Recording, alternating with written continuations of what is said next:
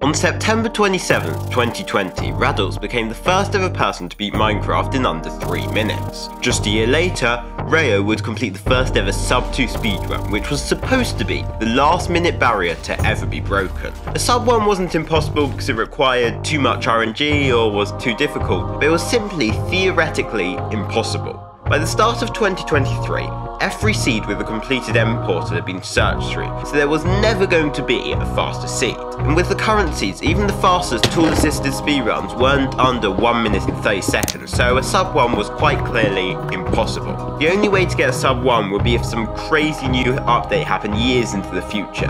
For now, it was accepted that SSG world records would be few and far between, with most records being an improvement of under a second. On August 5th, just this happened, as Magnetic Maybe accomplished an incredible feat of breaking the world record by half a second with a 1:47. That would be an even harder run to beat. Then later that day, Hanabi broke this world record by 38 seconds with a 1:09. Sorry, what?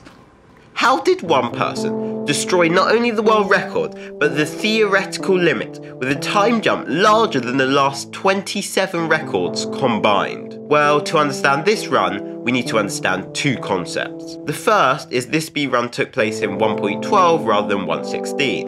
In 1.16 you will always spawn over 1,000 blocks from the stronghold, so a considerable amount of time is wasted travelling to the stronghold. In 1.12 however, it's unlikely but possible to spawn further out and thus closer to the stronghold. Seeds like this allowed for the fastest end enters, as you can spawn directly above the stronghold. However, this was never viable for SSG, as there was no easy way to kill the dragon quickly in this version. That's where the second concept comes in. The faster an arrow is shot, the more damage it will deal. The kicker is that this is uncapped, so if you get an arrow moving really fast, it can do ridiculous amounts of damage. The faster a player is moving, the faster an arrow is shot.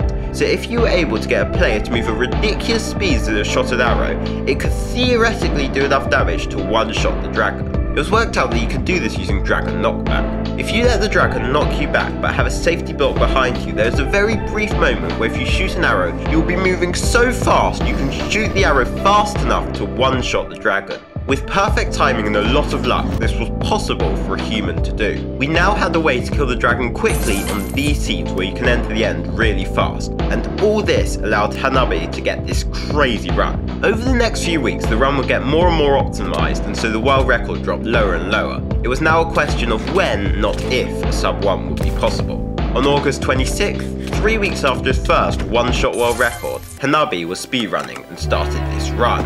He mined 3 blocks and instantly entered a stronghold. He grabbed a pick from a chest and ran towards the portal room. On the way, he found a skeleton which he killed, dropping a bow and 1 arrow. With everything he needed, he entered the end. He prepared his setup and the dragon instantly purged. It then started flying towards Hanabi. There was now just one shot between him and Minecraft history.